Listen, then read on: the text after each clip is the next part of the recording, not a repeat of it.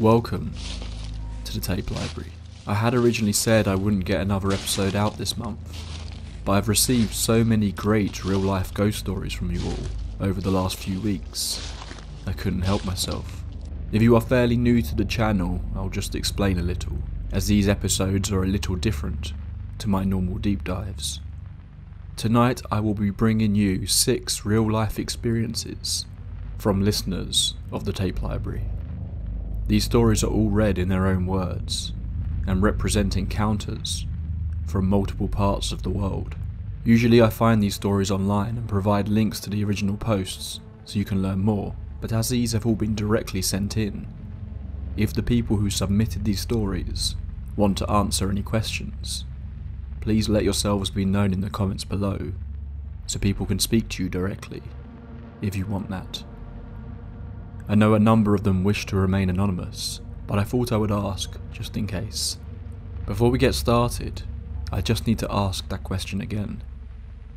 Have you ever experienced something paranormal?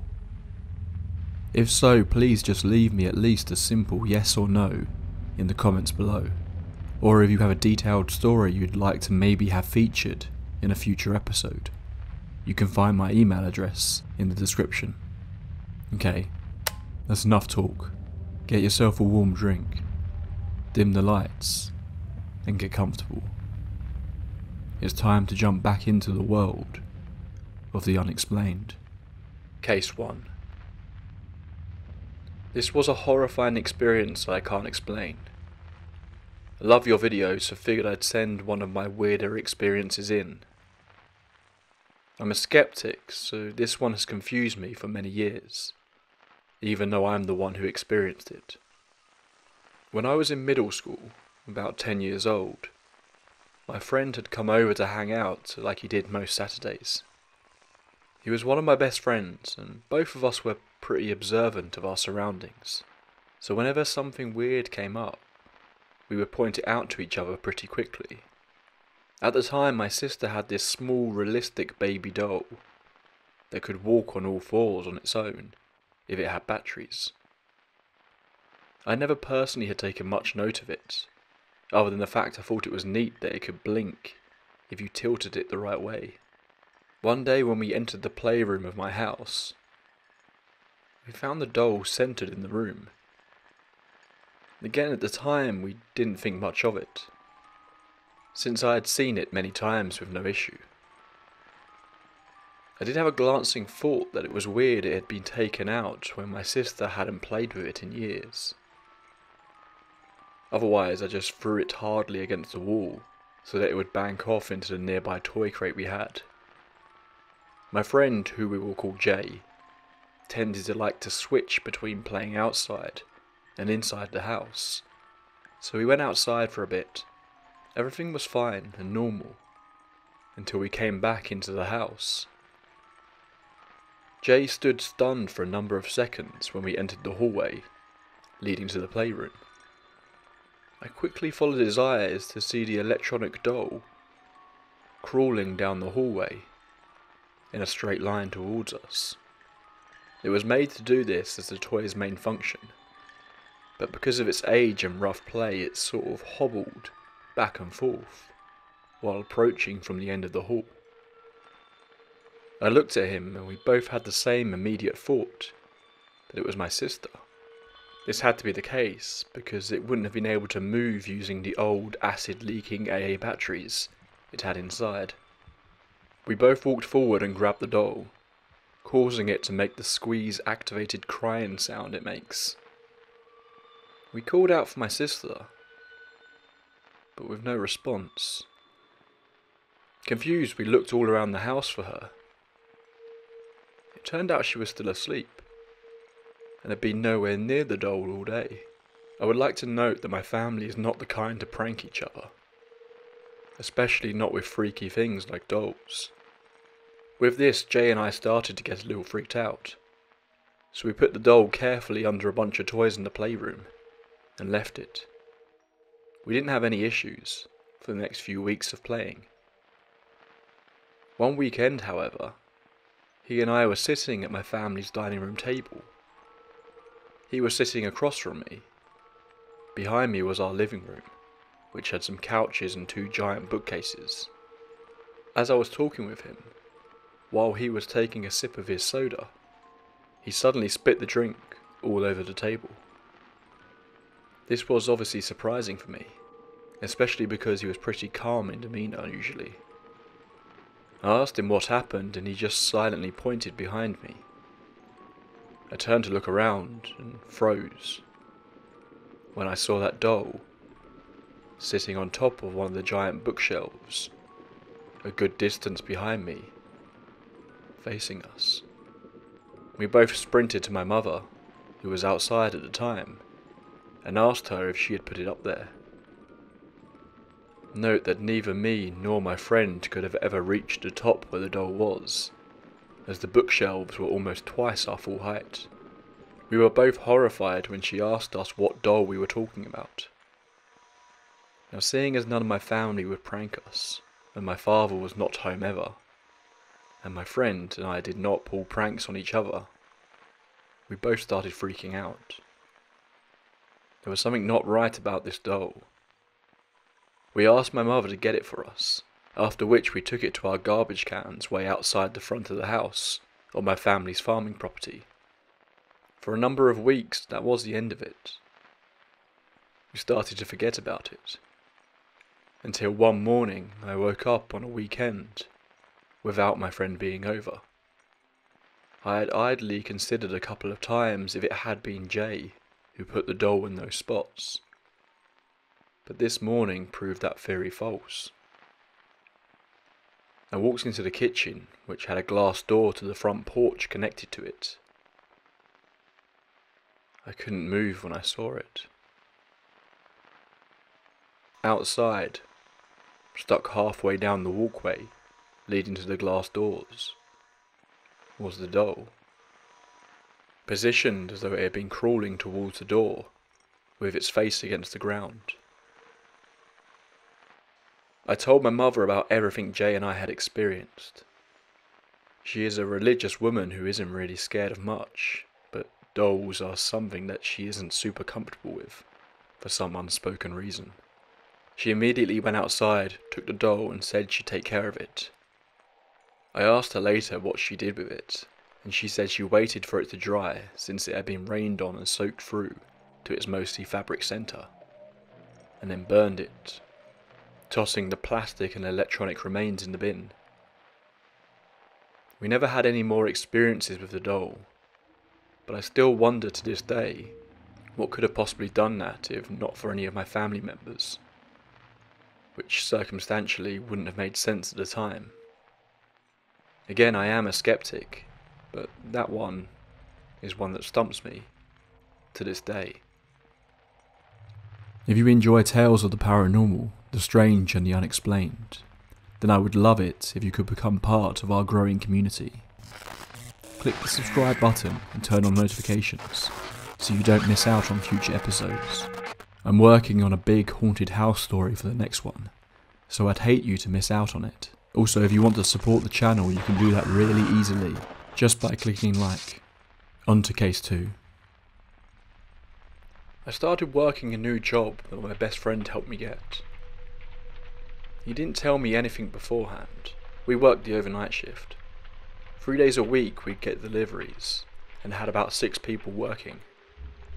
The other days it was just 3 of us, sometimes even 1 during slow periods. The store had 16 aisles, with 14 to 16 being at the very back. My first day was a truck day. I was assigned to aisles 8 and 9 to work, being that I was new and those were easier. There was someone working in 10 right next to me. While I was working out the corner of my eye, I saw a black shadow or mass pass by really fast. I thought it was odd because the direction it headed was a dead end. Nothing there. I thought it was the other worker because he was wearing all black. After I finished what I was doing, I went to number 10. Saw him sitting on the floor working the bottom shelves. I asked if he had passed by a few minutes earlier and he said no. I walked to aisle 2 where my friend had been working. I told him what I'd seen, and he'd said he'd seen shadows too, but didn't want to tell me. Wanted me to experience them for myself, and then come to him. He told me he'd frequently see the shadow out of the corner of his eye. He'd turn to look and it would be gone. Fast forward a couple of months and some new people started working there, and they too would see the shadow moving and would come and tell us. We told them nothing beforehand so as not to put anything in their minds. One time it was me and another worker. My friend was off. At about 6 AM we were done with our duties and went to the front of the store to get ready to open and get relieved by the morning shift. We were discussing the strange things that we'd both experienced. The shadow figures, the footsteps, weird noises, when all of a sudden we heard a loud slap of a plastic bag, and a loaf of bread came flying off the shelf a few feet from us. We looked at each other shocked, not fully believing what we had just seen and heard. We went over, picked up the bread, put it back, and tried to recreate how the bread could have fallen. We couldn't. We banged the side of the shelf, hit the bottom. Nothing. Then I slapped my hand on the bag, and it was the same sound we had heard. The bread was smacked with force off the shelf. Then the doorknob to the office behind us started rattling really fast out of nowhere. We were stunned in disbelief. It only lasted a few seconds before we heard the front doors. The morning manager had arrived. On another occasion, shortly before midnight, a female cashier was walking in a hurry towards me. She stopped and asked if I had been knocking on the bathroom. I said no, as she was coming from that direction, and I was walking towards it, so it would have been impossible for me. She asked where the other worker was. I said aisle 16, all the way in the back, and my friend was in the office where I'd just come from. She hurried past, and next time I saw her, she clocked out and left in a hurry. My friend later told me she went to the office and asked to see the camera by the bathroom from about 10 minutes earlier. He was an overnight manager, so had access to the system. He rewinds it and tells me something strange happened. They see her going in the bathroom. Then weirdly, the screen cuts to static for about a minute, and then comes back when she's hurrying out of there. The minute that went blank was when she said she heard 3 loud bangs on the bathroom door. On another night we were having power issues, so all the lights in the store were dim, not bright like usual. There was 3 of us that night, and I was assigned to work on aisle 16, which I dreaded because of the poor lighting that night, and just the general creepy vibe for the back of the store. At around 2 AM my friend came to get me because we always took lunch at that time. While we talked for a bit, while I cleaned up, from right next to us over in aisle 15, we heard rattling, and then a growl. Just remembering it gave me chills just now. We gasped, looked at each other's mouths wide open and ran. We ran past our other co-worker who asked what happened. We told him, and he said earlier in the night, while he was getting his things to work on aisle 12, he fell to the floor. Said it felt like he'd been pushed and that he heard a laugh. He didn't want to tell us because he thought we wouldn't believe him. The same reason we didn't want to tell him what we had just been through. All 3 of us went to the office to look at the camera in aisle 15. What we saw chilled us to the bone. Against the aisle shelves, we saw a shadow mass that looked like it was crawling sideways on the shelf, like Spider-Man on the wall, if you will. We stayed together the entire night after that, helping each other out with the work. I'll make this the last incident for now, because if not, this email will never end. The 3 of us were in the basement one night putting things away, talking, laughing. The stairs to the basement were old and hard, and easy to hear someone coming. We were the only three in the store when all of a sudden our co-worker tells me and my friend to hush, and points at the direction of the stairs. We all got quiet and listened. We heard heavy footsteps, almost like if someone was wearing boots, coming slowly down the stairs. We were stunned, staring at each other in silence as the steps got closer, stopping right before they hit the last step, and we would be able to see who it was. We all walked over together and peeked around the bend. No one was there.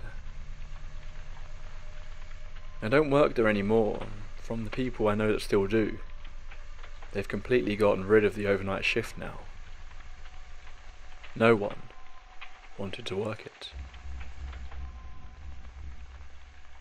Case 3. I have many stories from the apartments I've lived in, but I will tell you this one here. My grandmother was very special in the way of warning us when something was about to happen. I always listened to her tell me ghost stories from family members, but just found them amusing. I was skeptical but listened anyway. We lived in one apartment that had activity, but just shrugged it off. When we moved to a bigger apartment that my uncle owned, my grandmother and I was grabbing her yarn bags when she stopped immediately and looked uneasy. I asked her if she was okay when she told me there was something in the building that didn't want us there. Me being the skeptic I was, I just responded with, "It's a little late now." I would go on to regret joking about this later. So it was right before Christmas of 1996, and in my mum's apartment when you walked in, if you sat in on her couch, you could see straight into her kitchen. She was watching her favourite movie, It's a Wonderful Life, and I was bored, so I was paying half attention to the TV, when suddenly, out of the corner of my eye, something looked as if it flew by her doorway. I looked and as usual just thought I was overly tired. Yet again it went back the other way. I looked again and told myself I was being delusional. Once again I see something in a doorway, this time telling myself I was not going to look. But just like a horror movie when you tell the actors not to go, they do, and I looked. There in her doorway was the outline of a man, but he was like a shadow, no features whatsoever. I could see him clearly. Now this wasn't possible in my mind, but I couldn't look away. It seemed to last forever, but really must have only been 2 or 3 minutes. My brother asked me what I had seen when I realised I wasn't sure.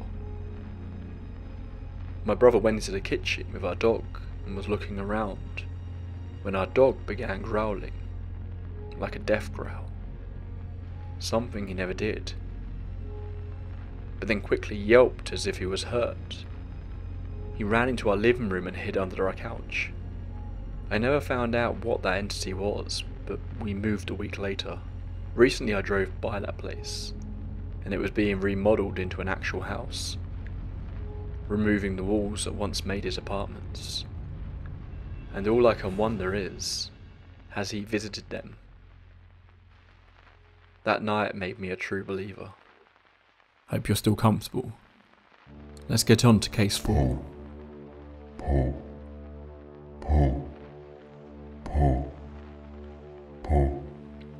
My family moved into my childhood home when I was about 2 years old. My older sister at the time was 5. The new house was a late 1800s building with sturdy stone walls, around 60 to 70 centimeters thick. Not that uncommon here in Germany. I sadly have no information about the people who built it or owned it. I just know about the guys my parents bought it from. I personally always was a bit of a skeptic, mostly since I have witnessed nothing as a child or during my teenage years. But my older sister did. One warm summer day, it was like late July to early August, we were both playing outside. At the edge of our garden were arranged huge piles of firewood in order to dry. All of them were about 1.8 meters high and at least 5 meters long. When we stopped playing for a bit, I was going inside to get something to drink. She stayed outside and wandered around the firewood. When I came back, she looked kind of confused and a bit scared too, so I asked her what happened. She said that the moment I was gone, she saw a head peeking up behind the piles of wood and moving along. She first thought it was our dad's, sneaking around and trying to scare her. So she also tiptoed along the front side and expected to meet him at the end of the woodpile. Yet when she reached the end and peeked around the corner, nobody was there. But she stated at that moment she felt unbelievably cold. In the middle of summer with temperatures well over 30 degrees. Our dad was inside the kitchen the entire time with me and my mum at this time, and our garden was closed off by a large fence, so nobody was able to sneak in or out. Also the fact we lived in a small village, with that part of the garden facing an open field, made it pretty much impossible for anyone to hide. This was pretty much her first big paranormal encounter. Over the years she experienced similar things, seeing people who weren't there, hearing scratching at night or the creaking of floorboards, like someone was walking around. As I said, I didn't really believe in the paranormal at the time, so I didn't give it all that much attention since I heard or saw nothing. My mother on the other hand did, especially at night. Since our dad worked pretty much always the night shift, we were often alone during the night, which really wasn't a big deal.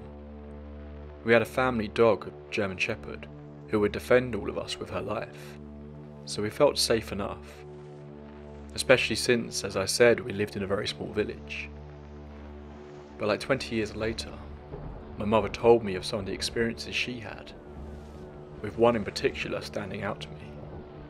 One night she was woken up rather unpleasantly by our dog barking at some random animal, like a rabbit or a hedgehog she assumed.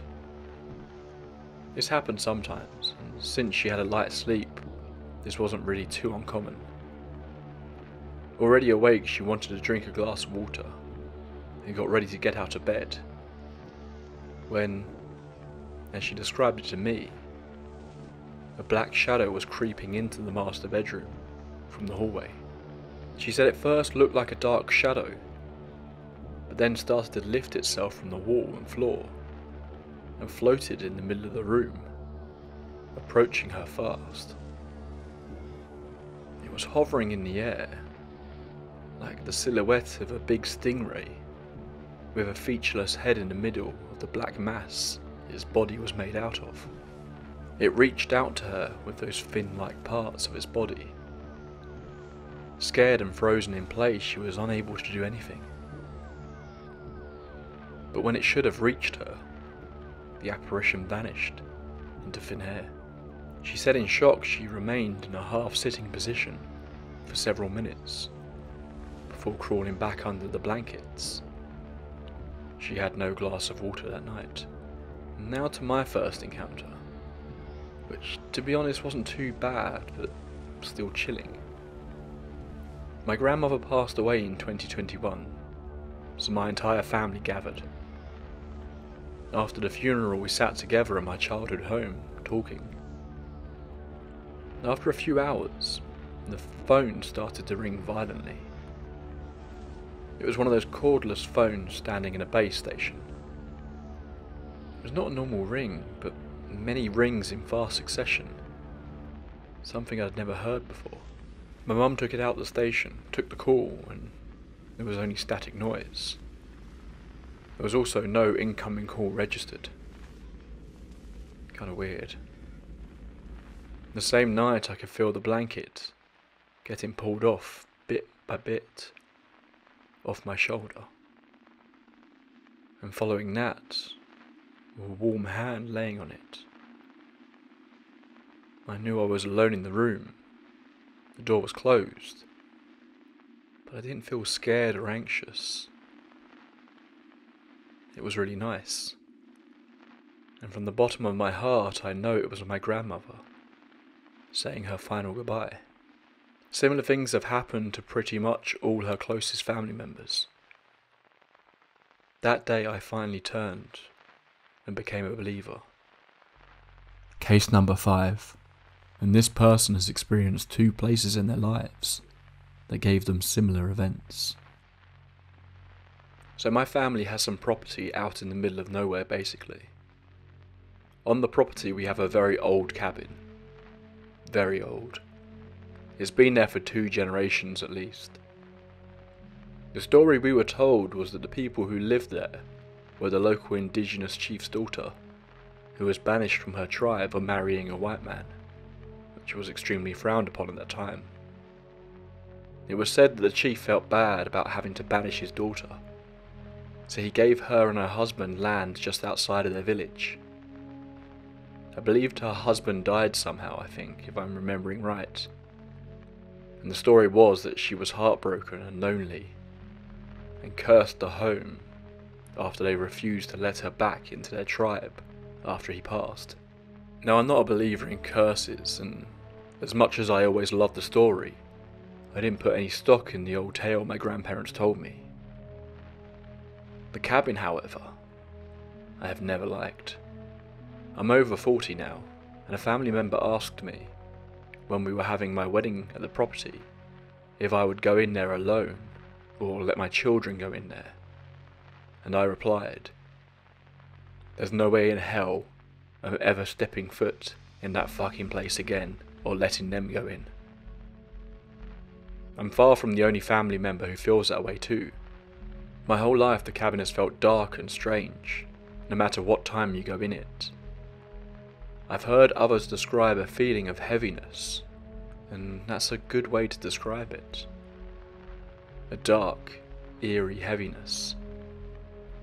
Even on the brightest sunny days it felt that way. There was always tons of dead flies around the windows and old antique furniture everywhere.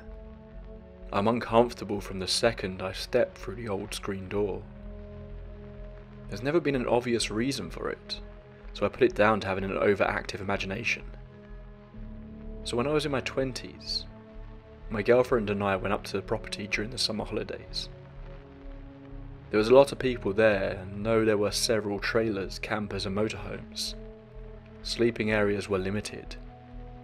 So I decided to stop being a baby and get over the fear of the cabin. I walked in with our bags and threw them on the couch in the bedroom, and made my bed on one of the beds, and my friend made hers on the other.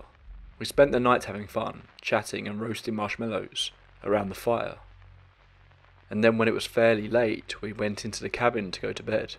My friend is hilarious, and we always laugh a ridiculous amount when we are together, so we weren't tense or anything. We laid on our beds and we were still chatting and laughing when we heard some noises, and my friend got freaked out. I explained that it's an old cabin, there's bound to be mice, but just to ignore them. My friend lasted on her bed for about 2 more rounds of scratching noises, and then she jumped over to mine. I was okay with that because I was still a bit uncomfortable in the cabin. We laid in the room listening for the sounds again, so I could explain exactly what we were hearing, as I'm used to mice being in some of the areas around there. We heard scratching again, and I told her it was just the mice looking for food, which seemed to calm her a tiny bit. Suddenly, we started hearing thumping in the walls and in the living room. There's a bathroom and a little hall in between the bedroom and the living room. It's by far the creepiest area in the cabin. I can't explain why. My friend was so frightened that I said I'd turn out the light in the bedroom, so we could hopefully see or figure out what was making the noise. Hoping to avoid accidentally stepping on a cute little mouse, I hopped from the bed to the couch, which was right beside the door, and the light switch, I quickly found and flicked on the light switch. As I did, the both of us quickly searched the room for any signs of, well, anything really. We couldn't see anything. I told her that it probably was just mice, and they scurried away when I jumped. I flicked the light switch off and waited to hear any sounds so I could quickly flick the light on and catch it. It was only a couple of seconds when we heard a thump in the room, and a crash in the living room, so I flipped on the light and laughed when again, we couldn't see anything. I stepped off the couch, and my bag went flying from the couch across the floor. My girlfriend screamed and I said fuck this as I grabbed her to run out. As we ran past the bathroom into the living room, I saw all the old antique furniture was flipped upside down and looked like someone had tossed everything across the room. I didn't mention it to my friend. We ran into the kitchen to the screen door, and suddenly it occurred to me that maybe my uncles had played a prank on me, as they so love to do. As we neared the screen door, I realised the hook was still latched, and there was no other way in. The door beyond it was also locked still, so we ran into my parents' fifth-wheel trailer and explained what happened. My dad walked back with me to the cabin to look at the furniture, and everything was back in place. I can't explain it. I don't know what it was or why it happened. I don't know if they believed me or if any of my family believes me, except my brother, who feels the same about the cabin, but I don't care. My friend Jamie knows what happened, and so do I, and I will never go back into the cabin. We talked about it once years later. She looked at me and asked, "Did you see all the furniture was all over the place?" I can't decide if it's comforting knowing she saw it too. Now we moved to a rural area in a small town. The house is old and we hadn't been here long when stuff started happening. One of the first nights we had only had a few of our pots and pans unpacked for cooking so far, because we were renovating. So we had washed the one we had used by hand and put it on a drying mat on the counter. I heard a loud noise in the middle of the night and heard nothing after. I got my husband to check, but he couldn't see anything. When I got up in the morning, I saw the pot on the floor with a huge dent in it. I'm honestly not sure how it could have fallen off the counter. There's not an eerie presence or anything, so I didn't think anything of it really. I had several other experiences after that though. One day around 11 AM, I was sitting on my bed with my cat reading. All of a sudden my cat, who I had never heard do anything but meow, sat up, looked at the bedroom door and started growling and then hissing. I couldn't see anything. Couldn't hear anything. It was just weird. About 6 months later I was lying in bed at night with my dog, a golden retriever named Ryan Reynolds. Yes, that's actually his name. Again reading, trying to make myself relax enough to fall asleep. I was at home with my kids and my husband had to work out of town. So while it's a small community with great people who look out for you, I still felt a bit anxious. Anyways, I was about to finish my chapter and go to sleep when suddenly I heard someone running down the hallway. Ryan Reynolds jumped up and looked up at me. I have a child with autism and some health issues who talks in his sleep, so I figured walking might be his next play, though running isn't usually his favourite thing to do.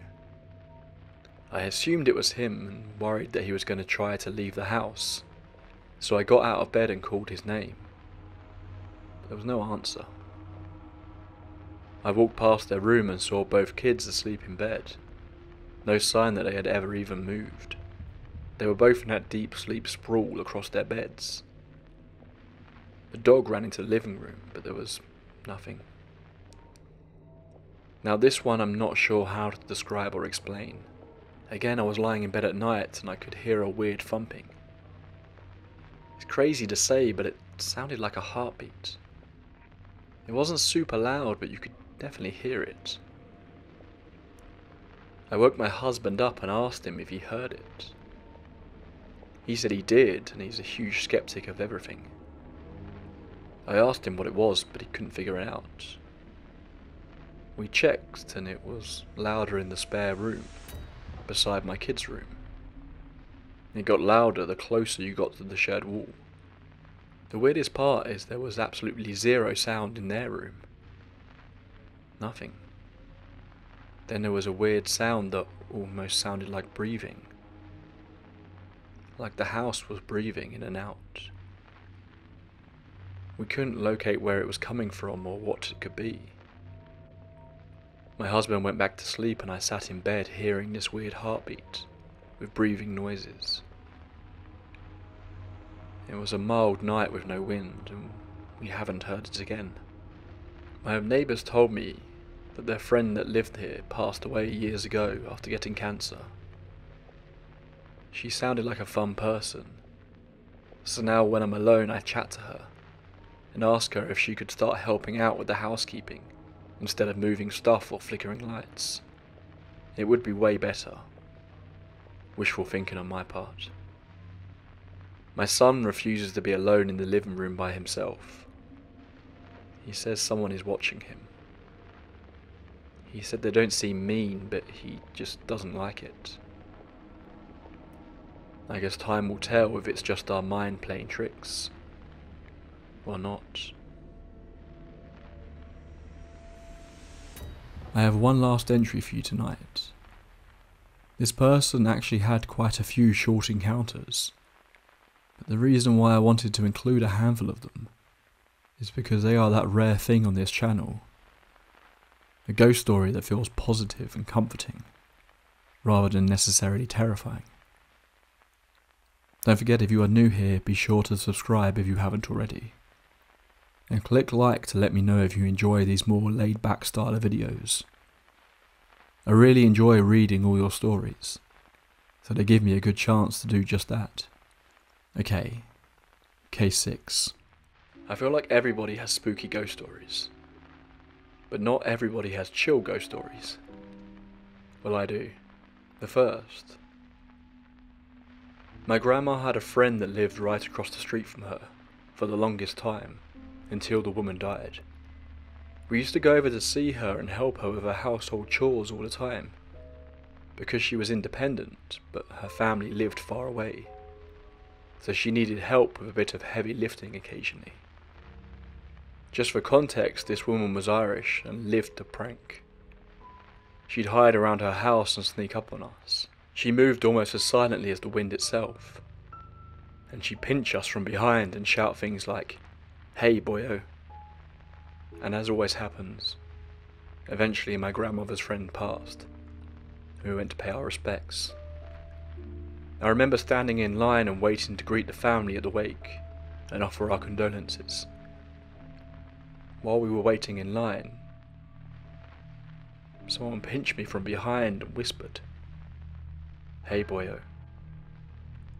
I jumped back a bit and luckily no one really saw me. But for the longest time I was convinced the old woman was just pulling a prank. In hindsight, I think she was just saying goodbye. Years after her friend passed, eventually the time came for my grandmother's crossover. Nothing really happened around the time of her passing, so those details aren't important. What is important is that my grandfather was never the same, and decades later he finally went to join her. While we were doing a final sweep of the house before letting one of the family members move in, I went back into my grandmother's bedroom. When I opened the door, I felt a sudden warmth and saw the briefest flicker of golden light in the corner of my periphery. I think she had come back to collect my granddad. A few months after that, my own mum passed. Hers was more sudden than the other three, so it took some getting used to. When my sister came to help me sort through her things, she brought my nephew and a little girl. After we had gone through boxes and were saying goodbye, I had opened the back door to let the cold October air into the house. Out of nowhere, the girl points behind me and asks, "Who's that lady waving?" We look to where she's pointing, expecting to see maybe a neighbour walking a dog or something. But there was no one there. Then the girl asks, "Is that your shishi?" Which is what my nephew called my mother at the time, because he was still learning words. And of course, the boy gets excited and says, "Yeah." All the adults just looked at each other and stayed silent. I like to imagine that was my mum sticking around to see my nephew one last time before she left. That's all for this entry into the tape library. I'm deep into research into the next one. It's a story that shares more than a few similarities to the Smurl family haunting, and might end up being quite a long one. But I'll get that to you all as soon as I can. Again, I love to hear all of your experiences, so if you have one, leave me a comment or drop me an email. Thank you for joining me tonight. Until next time, pleasant dreams.